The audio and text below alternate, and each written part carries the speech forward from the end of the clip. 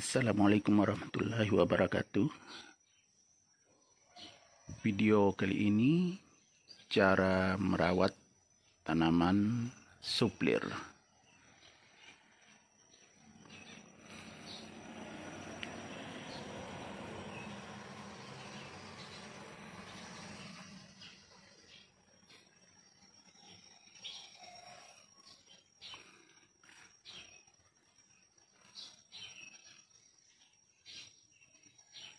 Tanaman suplir perlu tanah yang agak lembab,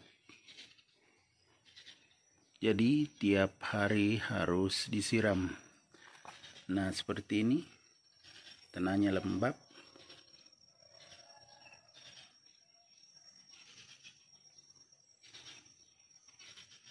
jadi tidak boleh kering tanahnya.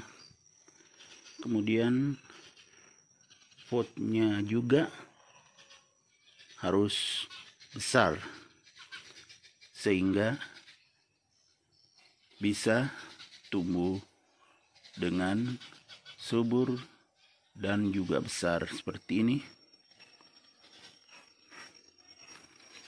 Nah, ini daun yang sudah hijau, daun lama. Nah,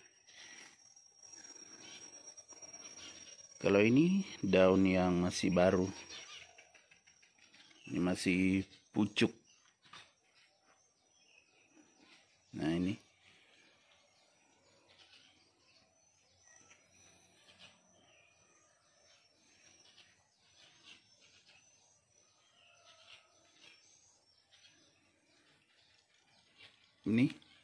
tumbuhnya sangat subur karena tanahnya lembab dan juga mengandung unsur hara.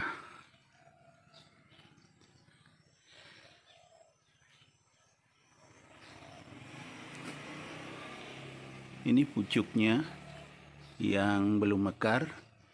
Kalau kurang mendapatkan air, dia akan mengering.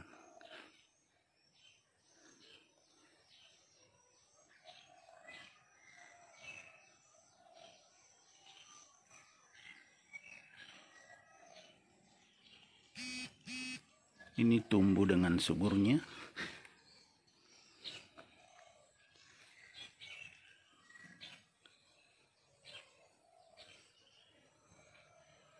Nah, ini suplirnya besar sekali dan juga rimbun. Ini daun baru. Nanti akan berubah warnanya menjadi hijau. Nah, seperti ini yang sudah hijau.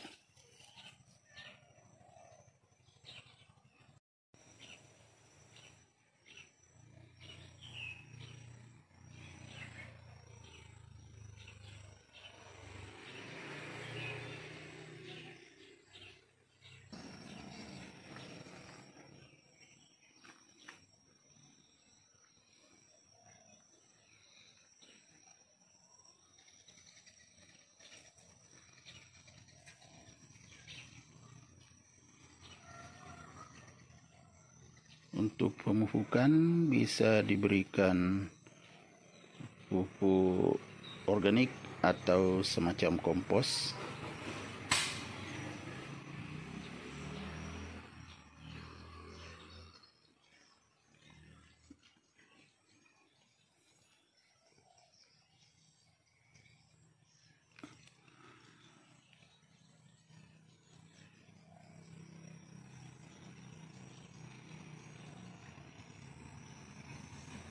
Ini daun baru. Nah, ini yang hijau sangat indah.